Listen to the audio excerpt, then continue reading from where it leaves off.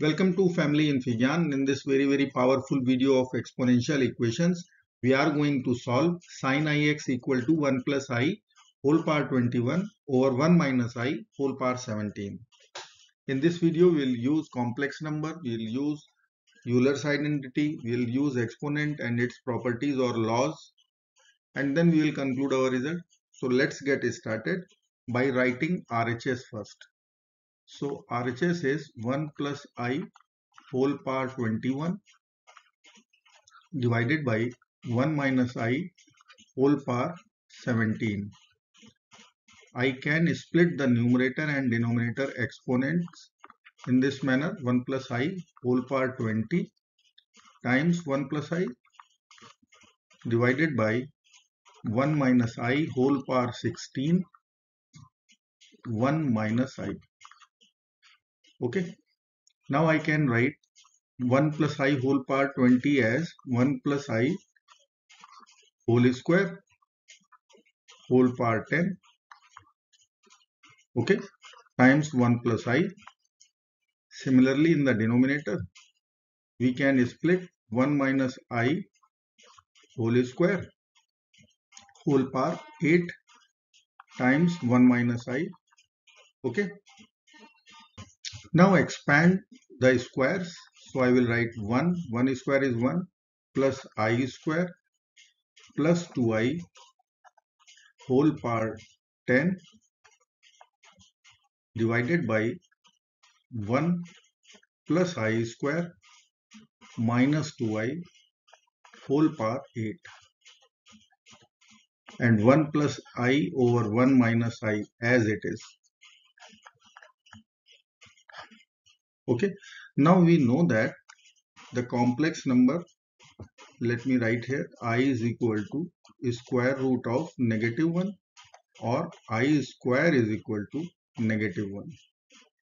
So I can cancel I square and 1 because I square is -1 in denominator also.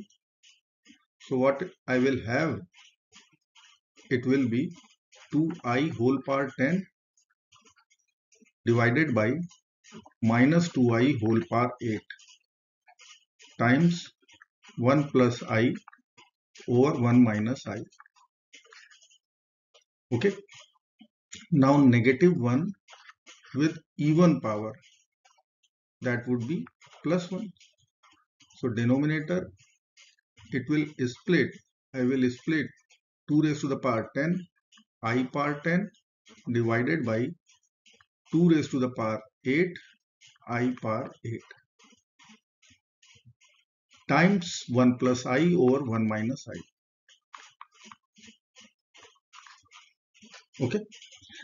Now see what would be the value of 1 plus I over 1 minus I. We can calculate this value separately. So I will calculate here. I will rationalize it. 1 plus I over 1 minus I. So the denominators conjugate, that is 1 plus I will multiply in the numerator and denominator. Okay, let's do it. So it is 1 plus I whole square. So 1 plus I square plus 2I in the numerator. In denominator, it is difference of square. A square minus B square, A plus B minus A plus B times A minus B. So I will write here A square minus B square. So it would be 1 square minus I square. So 1 minus 1 plus 2I divided by 1 plus 1. So this will be over, and denominator is 2, numerator is 2I. So let me write directly I. Okay. So what is our final expression value, RHS value? Let me write here. So I can cancel. I will write here 2 raised to the power 2 is left. I raised to the power 2 is left. And this one is I. Okay, check this value. This is 4 times I square is minus 1 I. In totality, I can write minus 4I. Our right hand side, this value is minus 4I. Okay, now let's talk about LHS. So I will begin with Euler's identity. Very, very powerful Euler's identity. And I will give once again one substitution. Let me begin with e raised to the power I theta. That would be cos theta plus I sin theta, e raised to the power minus I theta, cos theta minus I sin theta. See, my target is sine. So I am going to take away second equation from 1. So I will get, if I will subtract both the equations. So I will get, in RHS I will have 2I sin theta. In LHS I will have e raised to the power I theta minus e raised to the power minus I theta. So from here I am going to collect sin theta. Sin theta would be e raised to the power I theta minus e raised to the power minus I theta over 2I. Okay, that would be divided with 2I. Now you can see sin theta is there, but our target is Ix. So I will replace theta with Ix. So RHS is minus 4I and I am going to replace this theta with Ix. So I will write, let me write sin theta is equal to e power I theta minus e power minus I theta over 2I. Okay, now replace theta with Ix. So sin Ix would be e raised to the power I times Ix minus e raised to the power minus Ix over 2I. Now I will be having e power I square. So let me write here e raised to the power minus x minus e raised to the power minus I square. So plus. So that's why it would be e power x only over 2I. Now our RHS, what we calculated, that value was negative 4I. Let me write here. So our final equation converted into minus e raised to the power x over 2I equal to negative 4I. Okay. Now cross multiply this. So I will get e raised to the power minus x minus e raised to the power x is equal to minus 8I square. Multiply both sides by 2I. So it will become minus 8I square. And I square is negative 1. So let me write here negative 1. So it will become 8. So equation is only minus x minus e raised to the power x is equal to 8. Now I will give substitution. It is obvious, if I will consider e raised to the power x is equal to t or y, then this equation will become 1 over t minus t equal to 8. Multiply by t.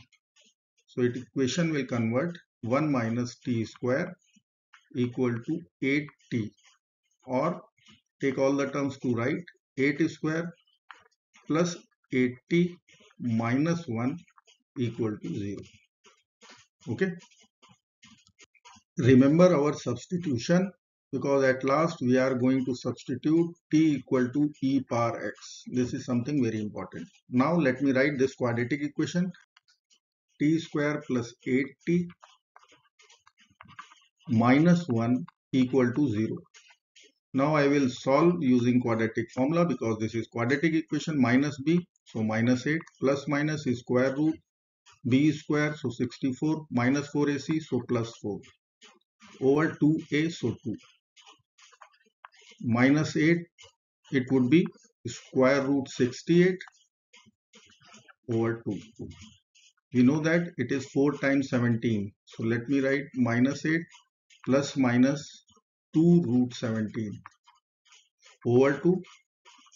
Ultimately it will come out negative 4 plus minus root 17.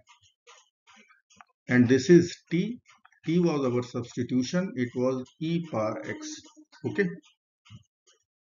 Now we know that root 17 is 4.1231. Okay, if I will put the value here, then it will give us e raised to the power x will come out. I am writing that direct value. See, it is minus 4 plus 4 point this much.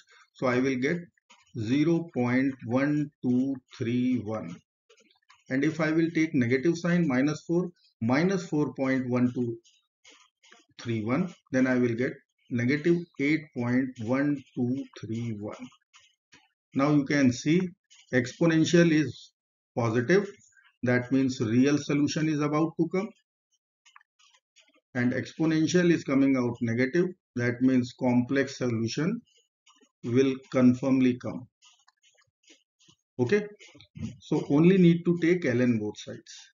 Once I will take ln both sides. So x ln e, that would be equal to ln of 0.1231, and second solution ln of negative 8.1231. Okay,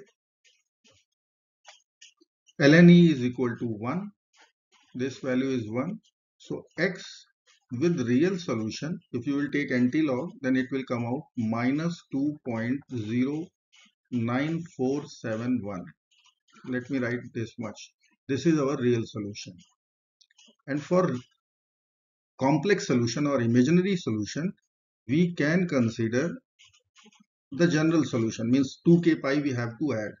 So once you will add from the sin x equation, then you will get minus 2.0947 plus 6.2832 I and times k, where k belongs to integer.